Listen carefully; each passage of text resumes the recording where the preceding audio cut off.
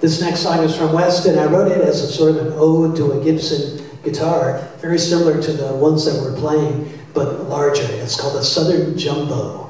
It's a very large guitar, and it sounds great. And since I love the sound of the guitar, I wrote a little song about it, but it needed verses. And Maura was telling me about the jam sessions she and her siblings would have when they were little kids, singing Johnny Cash and Chuck Berry songs. And I love the image of the little kids singing Johnny Cash songs, several octaves higher than Johnny sang them, I'm sure.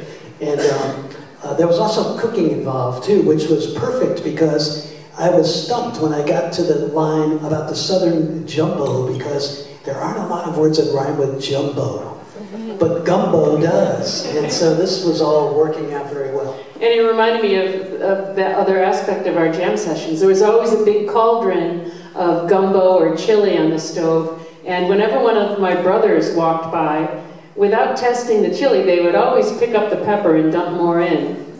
And by the end of the evening, it was always on a Sunday, the chili was so hot, you couldn't even breathe, you couldn't inhale in the kitchen. You would burn your brain. So that worked its way into this song. And we call it Southern Jumbo.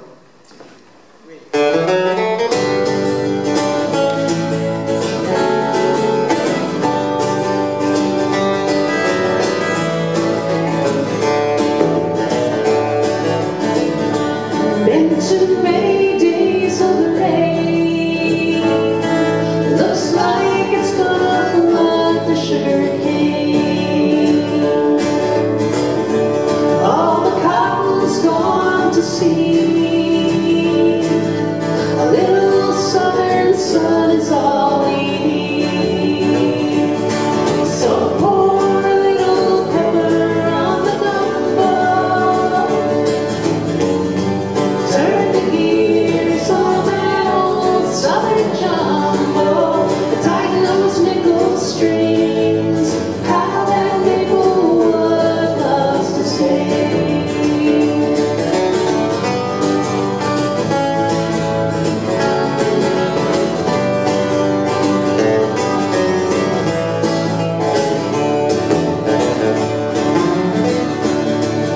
There's nothing we'd rather do than stir it up and simmer down the stew. Keep that ladle close at hand, a beggar's favorite for to feed the band. So pour a little pepper on the gumbo. Turn the gears on that old Southern Jumbo. Tighten those nickel strings.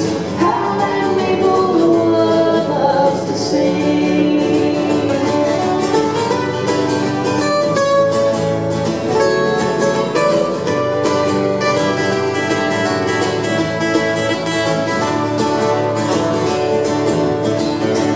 There's an upright by the door.